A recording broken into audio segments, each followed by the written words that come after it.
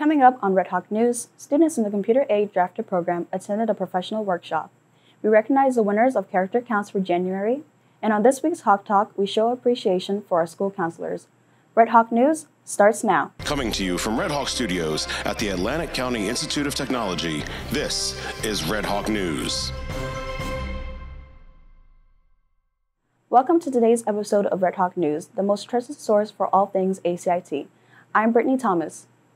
Students in the CADD program who are involved in redesigning Fisherman's Park in Atlantic City had the opportunity to meet and learn from industry professionals at a recent workshop. On Tuesday, January 31st, 2023, students involved with the new design of Atlantic City Fisherman's Park got the opportunity to share their park designs with professionals. Students were able to go on a trip to Harrah's Resort and Casino, located in Atlantic City, where they met with the New Jersey American Society of Landscape Architects Diversity Initiative. The NJASLADI created a design challenge to show what it is like to design this type of project. This gave students the opportunity to meet with professionals and get hands-on experience, as well as feedback on their designs for the park. The challenge was approximately 40 minutes long. Each of the groups were given a base map of Fisherman's Park, trace paper, notepads, markers, and pens to help them draw design ideas for the newly opened space. I'm Jared Trainer for Red Hawk Media.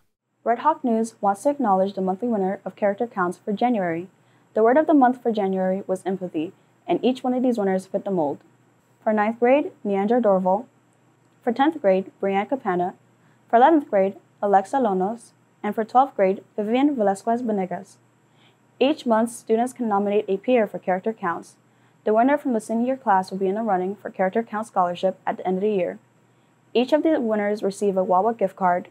Congratulations from everyone at Red Hawk Media. We'll be right back after this quick break.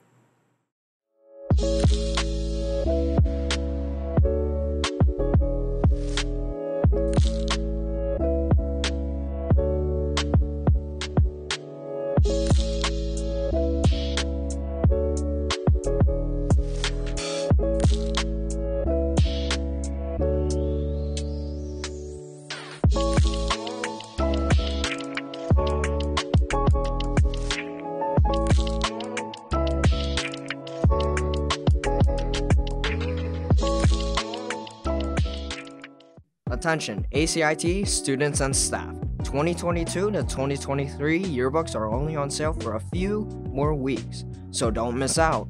Yearbooks cost $90 and orders must be made by April 1st. Order your yearbook at www.jostens.com/YB23. The ACIT Safety Committee is seeking student feedback to improve participation in our upcoming annual safety contest. This contest is sponsored by our generous insurance partners, Glenn Insurance Inc. and Insurance Agencies Inc. On top of that, prizes are going to be awarded. $500 in Amazon gift cards were distributed to last year's 8 winners, and will be this year as well. Scan the QR code or visit acitech.org to complete the survey. The Performing Arts Program, through special arrangements with Music Theater International, presents Seussical, which combines several classic Dr. Seuss stories into one colorful stage show. Tickets for this year's musical are on sale now. Shows on March 3rd and the 10th will be at 7 p.m., and shows on March 4th and the 11th will begin at 2 p.m. and 7 p.m. Tickets are $15 for adults, $10 for students, and $8 for children under the age of 10. Pre-order your reserved seating at acitech.org or scan the QR code. Tickets can be purchased in cash at the door before each performance. We look forward to seeing you there. Hey Redhawks, do you enjoy sports? Do you play a sport? If you answer yes to any of these questions, ACIT has a new and growing podcast that aims to get more students involved with sports conversation. Introducing the ACIT ProPod, a sports podcast that focuses on sports that most students at ACIT are familiar with. Whether professional or school sports, the ACIT ProPod has you guys covered. With our hosts, Xavier Robardo, Ryan McAnally, and me, Janet Ferrer, we'll talk about anything and everything sports. The ACIT ProPod will be on the ACIT Red Hawk Media YouTube channel, where you can also find previous episodes that have aired. We hope you tune in.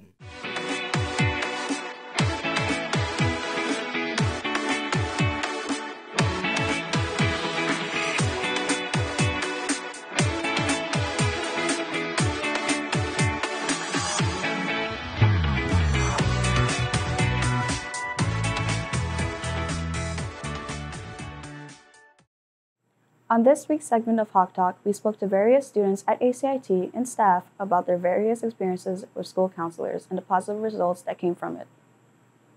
Welcome to Red Hawk News. My name is Aaron Baldwin. Today I'm here with D'Angelo Falcone Iglesias. In honor of Guidance Appreciation Week, we'd like to ask if there's one message you could send to your guidance counselor, what would it be? I would say thank you, Mr. Mooney, for keeping track of my attendance and making sure that I'm doing well every day. Ariel Camacho. I am here today with Miss O. And today I would be asking Miss O, how has your guidance counselor impacted your life? Well, my guidance counselor in high school was amazing, and she really encouraged me to kind of think outside the box and just to follow the interests that I had, and that's why I ended up as a librarian.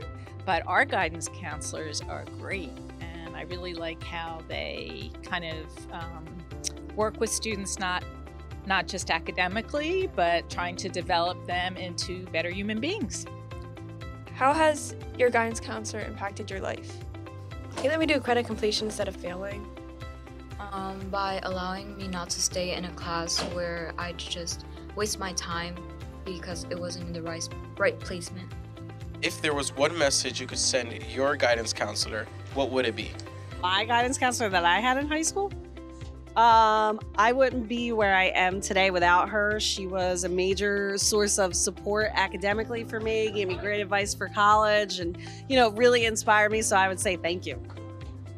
How do you feel about the guidance counselors here at ACIT? I think they're very helpful, and they're easy to contact when you need them really quickly. I like them a lot because they give you an open space to talk about whatever you need to talk about, and they're very helpful and they care for you a lot. What she said.